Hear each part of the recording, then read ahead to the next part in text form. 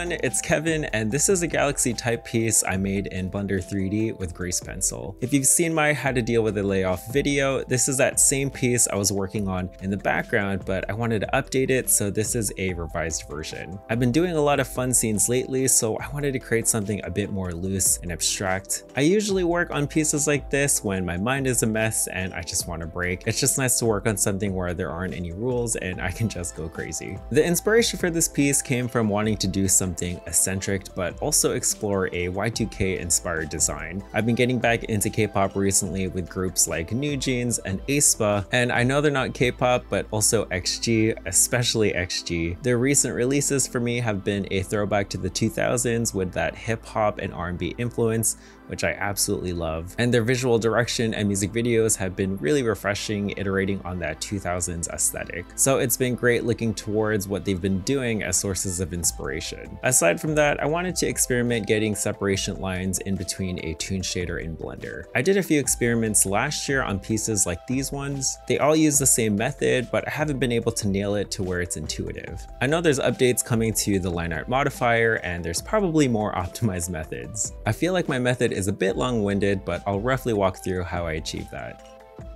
So to start, I usually create a concept. This time, because it was typography, I just created some custom type in Procreate. I wanted something dynamic and slanted, so I thought of the word galaxy in the sharp yet cursive style. Once I finalized it in Procreate, I took it into Illustrator and then created the vector paths. So since I'm more used to Illustrator and Bezier curves, this workflow was easier for me because then I could import them as SVGs into Blender afterwards. So once that was done, I took them into Blender and converted the paths into meshes. Then I added a remesh modifier to give it some more geometry and then moved on to shading. I started with the background first, creating a gradient, and then before I moved on to the type, I used the sculpting tools to alter its geometry, which would be helpful for the shading. For the main shader on the meshes, it's pretty much a basic Toon shader, except the RGB channels are separated and then combined together with mixed RGB nodes. So it looks a little bit more complicated. I constantly adjusted the coverage on the mesh, switching to the sculpt tools, and this is the same setup that you can find in the flower vase tutorial. The reason I set it up this way was primarily for that line art technique I was experimenting with, which I'll talk about later, but I went for pinks and purples this time with hints of chartreuse and green for contrast. This workflow is pretty similar to my next level piece, so if you wanted to see more of that workflow, you can check out that video and I'll put a link below. I added a few more design elements inspired by chrome type. I remember as I was doing it being unsure about it, but I just kept it in because it looked interesting.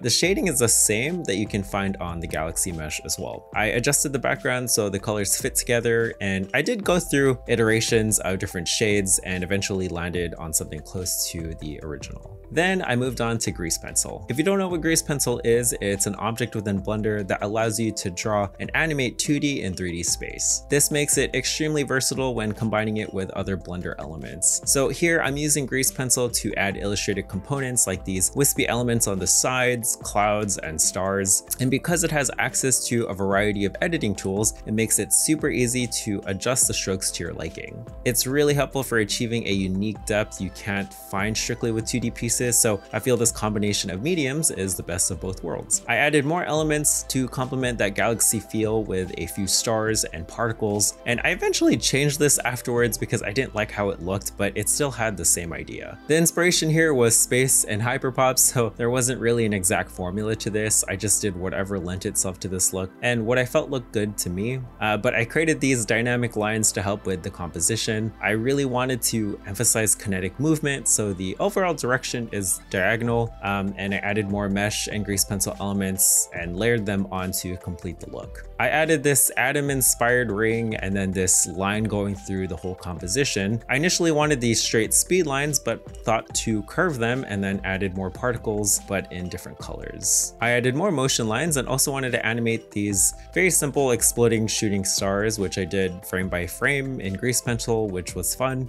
I thought that contrast added something unique, so I have the stars on the top and then on the bottom. The core functionality of Grease Pencil is animation, so it has many tools that lend itself to that, like multi-frame editing, onion skinning, and interpolation. After I initially finished it, I wasn't really happy with the result. It kind of felt rushed, so I decided to revisit it. I redid the background and the colors to be slightly purple. I added more details to the clouds, more Grease Pencil elements, and added this spinning galaxy effect in the background with the particles using masks. I did end up liking this iteration a lot more than my initial one. Now for the separation lines, this is an exact tutorial because I'm not really sure about this method, so it's kind of messy, but I'll just walk through my steps if anyone wants to try it out since this is pretty experimental. If there is an optimized way to achieve this, feel free to mention it in the comments. The separation lines are only applied onto the meshes, and I did this primarily through compositing. So with this method, there is a way to add the separation lines in between colors of the Grease Pencil elements, but I didn't add them here. I did add them in my Art Nouveau florals piece from last year, so if you want to check that out, I'll put a link below.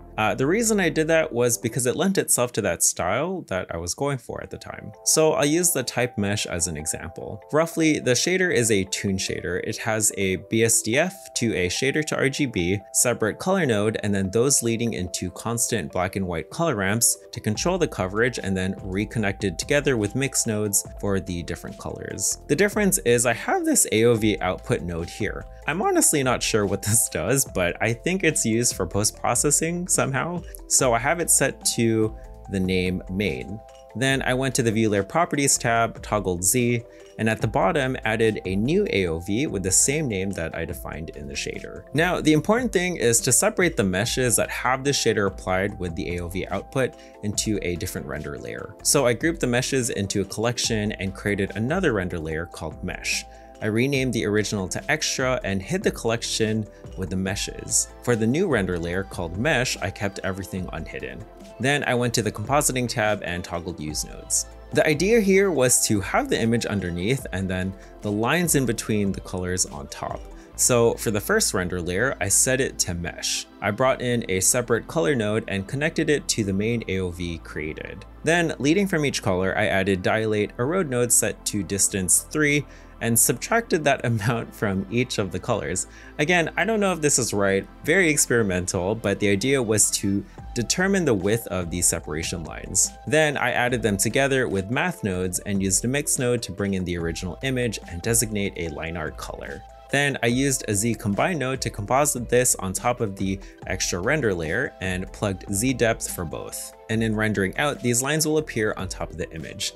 Again, it doesn't feel very efficient, but I'm hoping to refine this sometime. Hopefully this helps in providing some ideas to experiment with. Anyway, thank you guys so much for watching. I really appreciate it. This was a really fun piece for me to make, but I think I'm going to veer into doing more focused animations, which I'll talk about in future videos. Also, if you want to learn more about Grease Pencil, you can check out my course over at CG Boost called Master Grease Pencil in Blender. There, I'll go everything you need to know to get started with Grease Pencil, from basic skills to completing a full scene. I'm currently working on updates and additions, which I hope to get out in the next few months. If you guys have any questions, feel free to let me know in the comments. Thanks again, and see you guys next time.